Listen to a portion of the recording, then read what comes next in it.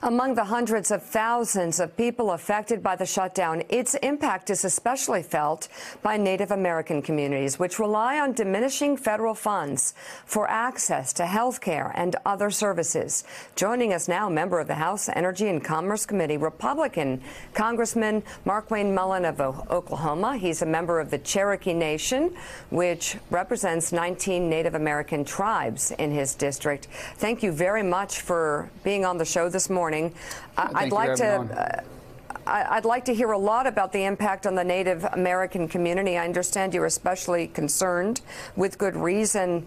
But can I start by asking if you were so concerned about the impact, why aren't we voting to end the shutdown? Well, I think it takes two sides. Look, right now there's a lot of federal workers and Native Americans that are held political hostage because we're at an impasse. I don't think the president is asking Nancy Pelosi and Chuck Schumer to do anything that they haven't done, and that's to vote on border security. And so we're running a national risk, but we're doing it at the sole cost of people that are innocent in this fight.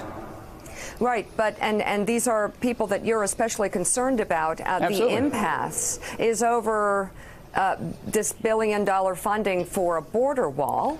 Well, isn't there a way to put that decision off? Isn't there a way to put that decision off, perhaps, and vote to reopen the government, which is something that I would think that you would want?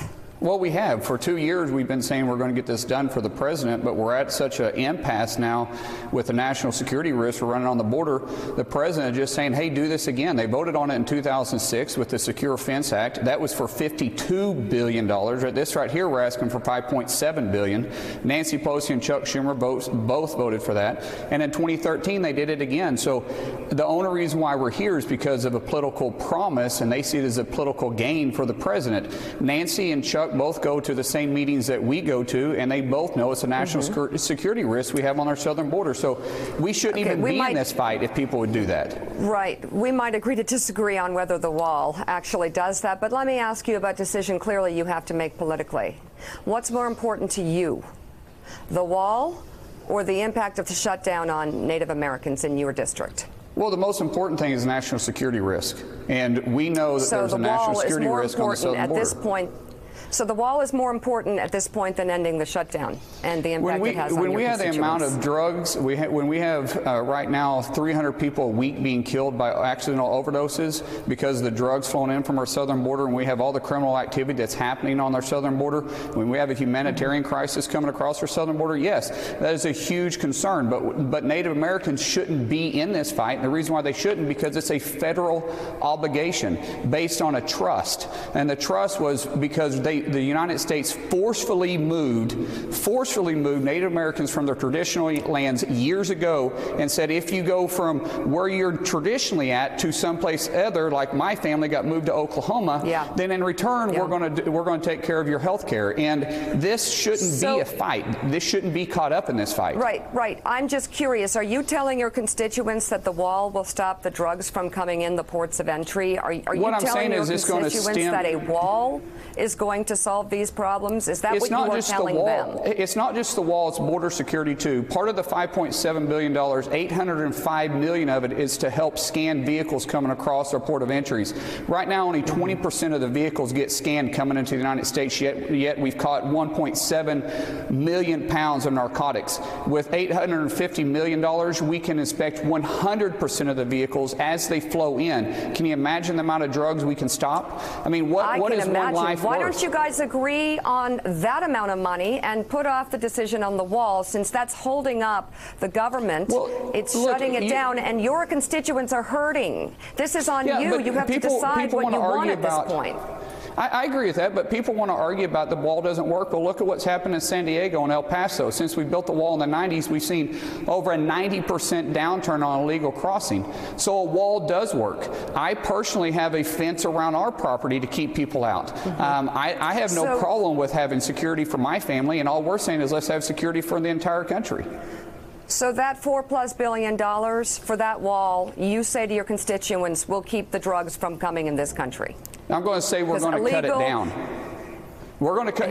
Look, if we cut the drug flow into the United States down by half, right now you're more likely to be killed by a drug overdose than by a car accident. That's the first time in U.S. history.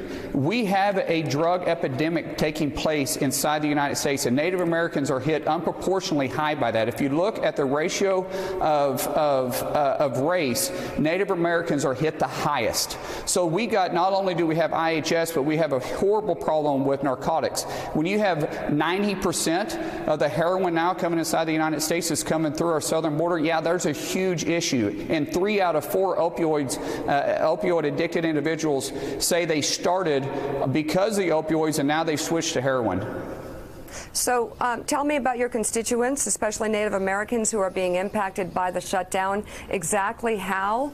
And do these constituents believe that a wall would stop everything that you just laid out there, the drugs coming in and the crime coming into the country? Is that the equation that they are making? Do they believe you? You know, when I sit down and I talk to them, which I'll be talking to them again tomorrow, I talk to them all the time when they call into my office, I explain it.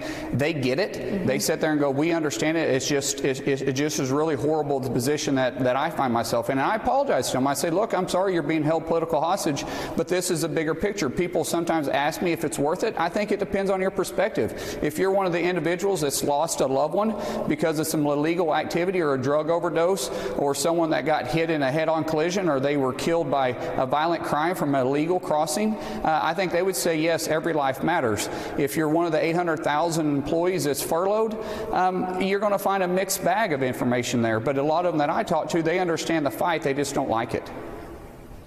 All right, Congressman Markwayne Mullin, thank you very much for being on the show this morning. Thank you for giving me the time. I appreciate it. Absolutely. Still ahead, President Trump and Kim Jong-un trade compliments. That's coming up straight ahead on Morning Joe. Thanks for checking out MSNBC on YouTube, and make sure you subscribe to stay up to date on the day's biggest stories. And you can click on any of the videos around us to watch more from Morning Joe and MSNBC. Thanks so much for watching.